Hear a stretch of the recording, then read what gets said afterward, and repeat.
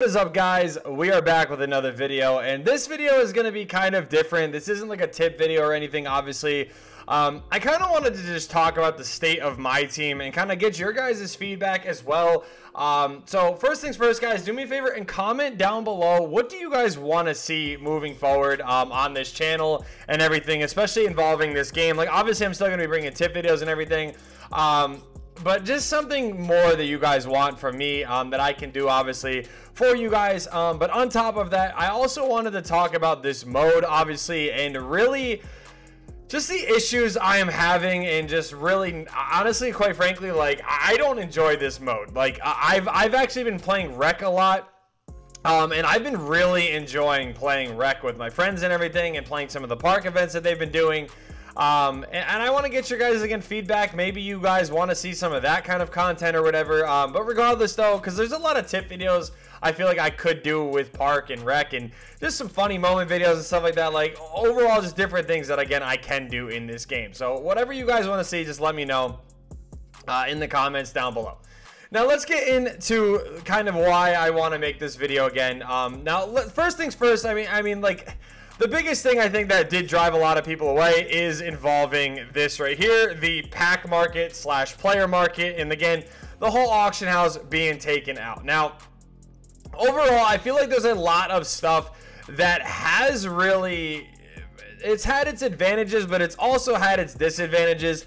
And we can just honestly take a look at the first set here, the brand new set that is involved that did just come out. And like, we'll just again use the level up set as an example. You guys can obviously use the legendary path one as an example. Let's just go ahead and break down the level up collection here, right? So there is a couple cards here, whatever, but the main one being a Mitch Richmond Ruby card that evos up into an Amethyst card. This card goes for 105k MT, 75k VC.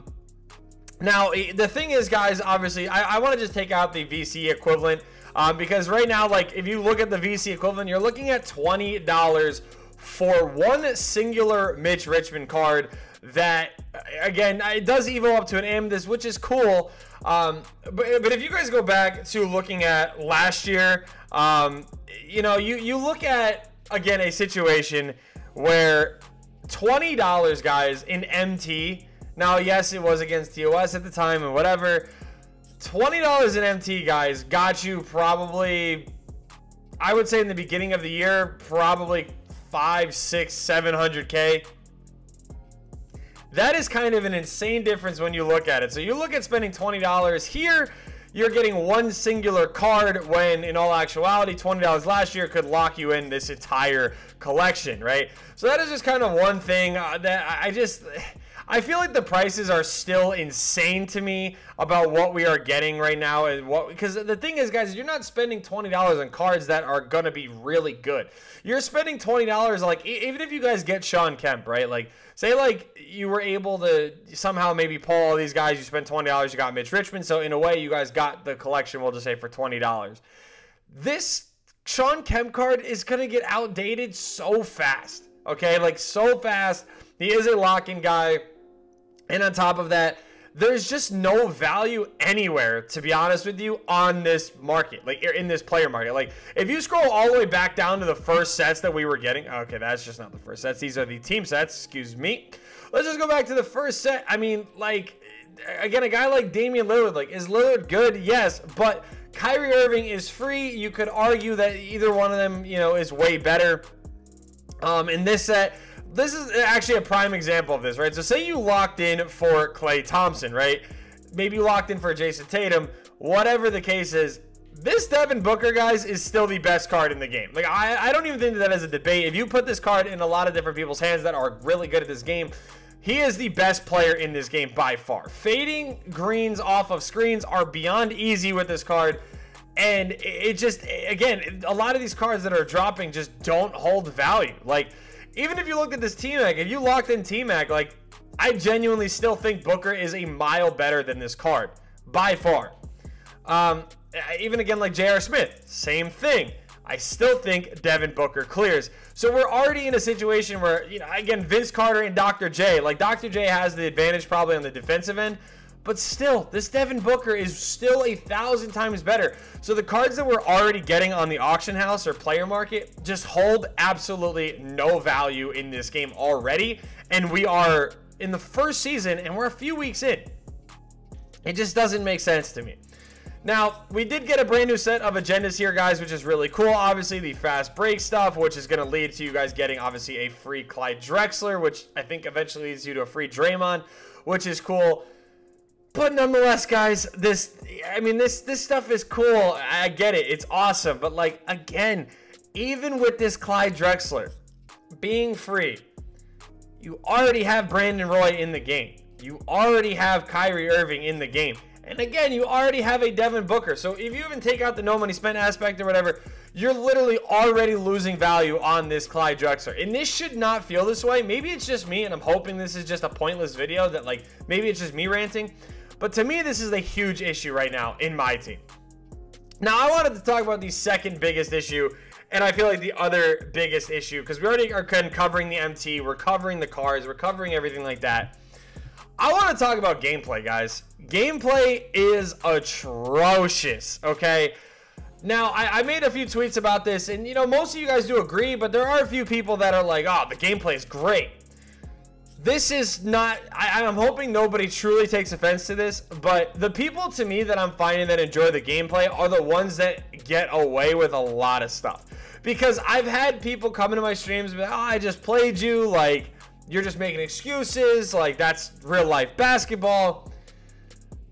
I cannot stress this enough, guys. This game is not supposed to play like it is real life. And the reason why it's not supposed to play like it's real life is because it is a video game.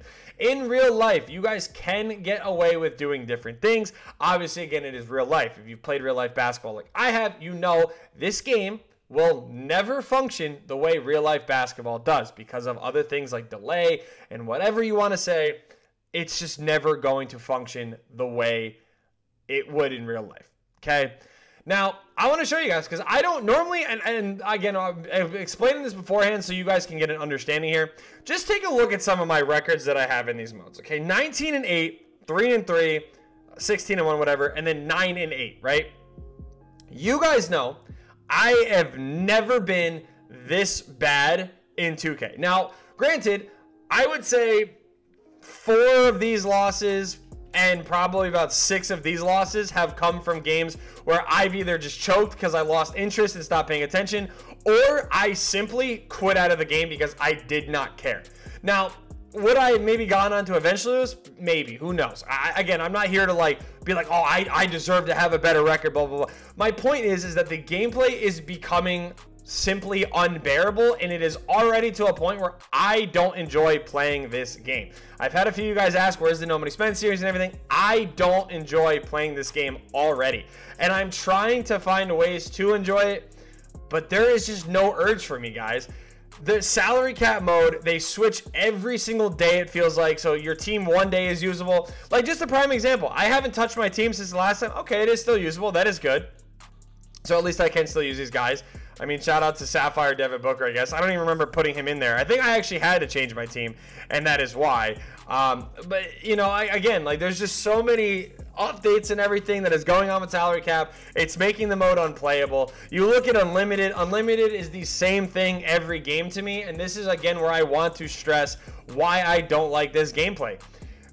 Every time I play this mode, I genuinely feel like I'm already at a disadvantage because I know I'm good at the game. I know how to read situations, and the amount of times people will get clamped up the entire possession. They send somebody on a backdoor cut. I will be standing right there. I will click steal, or I will flick up using the right stick, because that is the other thing people like to say is, oh, you got to use the right stick. I will use the right stick, and the ball will go through my hands. It'll end up in a foul, something happens, and it just is unbelievably ridiculous. Now, when you want to talk about greening and, you know, oh, well, you know, greening contested shots, that's realistic. Fine. I don't even care about that, because that is not the issue, again, I have. Do I like the fact that, again, somebody could take an absolute god-awful shot and get rewarded for it? I hate it. I do not like it. It's annoying. That's, again, not my issue. My issue simply comes from the fact This game rewards people for making terrible decisions, whether it is shooting, whether it's throwing baited passes, whether it's dribbling through me. All that sort of stuff is, to me, why this game is not fun. I know people want to argue again the whole all money spent versus no money spent thing, which I actually do think now at this stage already, there's a legitimate case for that. Because just for instance, guys, again, no money spent God squad, in my opinion. We got a good squad here that I don't know why Bam is on the bench. Let's go ahead and bring him back up here. I don't know why you're in the starting five. I feel like my whole team just got changed around. But I mean, if you even were to take a look at, you know, even like a no money spent team, something like this, right? Like where you have a very good, competent team, or what should be a competent team. I've had this happen against several times over the last couple days where I've went up against teams that are, you know, Kyrie at point guard, you know, Devin Booker at shooting guard, you know, Tatum at the 3, like stuff like that. And then you guys now getting into Scottie Pippen, you're getting into Dr. J, you're getting into all these other cards, which I don't care about facing God squads. Like, I'm again more talking for the average player that does play this game, which is a majority of you guys. I don't like the fact that you guys are going to be matching up with these teams, and these guys are going to be able to score by closing their eyes, throwing the ball wherever they choose, shooting a contested shot, getting a dunk, because again, once the ball enters the paint, there's virtually nothing you can do to get a stop. Because again, you can either green a contested layup or you can white a contested layup. There's a lot of stuff that happens in this game that genuinely just makes it unplayable, in my opinion, and I've just lost my joy in playing my team already, and we just started, guys. We literally just started in this mode. I'm being so serious when I say this, like, and I'm not even trying to make excuses. It is just atrocious. It is atrocious. It's not fun. I'm hoping you guys find some way or another to have fun in this game, but me personally, there's just no fun in it for me. And I'm trying to find it, because in a way, the agenda thing is cool. You know, the free rewards we've been getting, like the free rubies and stuff, it's cool. The content really isn't even all that bad. It's just, once again, we're at a state where the gameplay just caters to people that either spend money or are terrible, and that is not a fun experience either way. So let me know what you guys think down below. How do you guys feel about the game? Thank you guys for watching, and yeah, peace!